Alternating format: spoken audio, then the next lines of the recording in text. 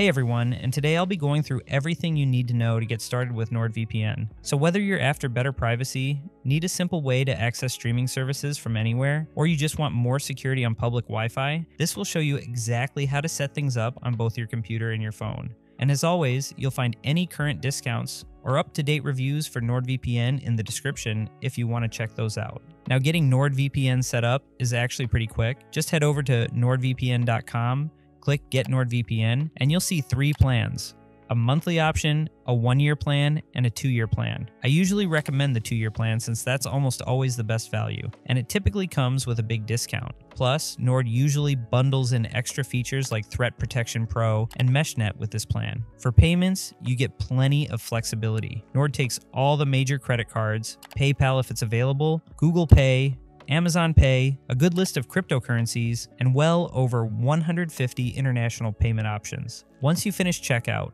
just confirm your purchase, agree to the terms, and you're good to move on. So after you've created your account, just download NordVPN for whatever device you're using. They've made it easy. Apps are available for Windows, Mac, Android, iOS, Linux, Android TV, Fire TV, routers. You'll find the right version for your operating system right on their website, and installation is as simple as running the installer and logging in with your account. Now, starting with PC setup, just open up NordVPN and sign in. The main interface gives you a world map where you can click on any country to connect, or you can use the list on the side to pick a specific server or location. There's a quick connect button as well. This will automatically pick the fastest server available, which is a huge plus if you just want to get online quickly. And if you're after something specific, like streaming Netflix, you can use the search bar to find the best server for that. Nord will usually recommend the best location for whichever service you're trying to use. If you're setting up NordVPN manually, for example on a router, you can use the NordVPN server picker tool from your Nord account. This tool might offer recommendations based on your location and allow you to filter by server type and protocol. There's also an option to see how far each server is from your current location, which can help with speed. A really important feature here is the kill switch. This can either cut all your internet traffic if the VPN drops, or you can set it to close specific apps automatically. So for example, if you're downloading something or streaming, you don't have to worry about your privacy if the connection cuts out. And with split tunneling, you can choose which apps go through the VPN and which use your normal connection, which is great for things like online banking or local websites.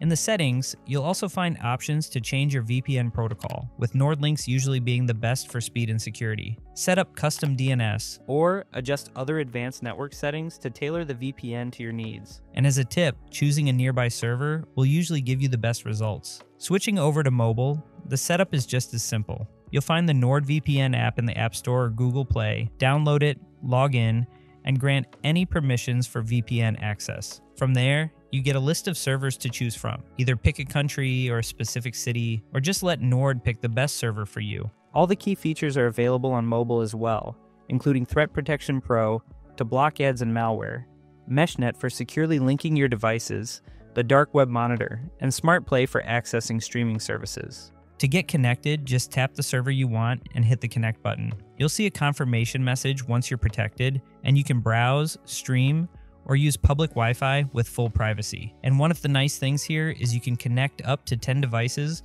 at once with a single NordVPN subscription, so you're covered across your whole household. And again, if you want to double check current pricing, available discounts, or see updated reviews, all those links will be in the description below. And if you have any questions or run into any issues, feel free to drop them in the comments. I always do my best to answer as many as I can. So hopefully you found this setup guide helpful, and if you did, please leave a thumbs up as that's always appreciated. Otherwise, thanks so much for watching, and I'll look forward to seeing you in the next video.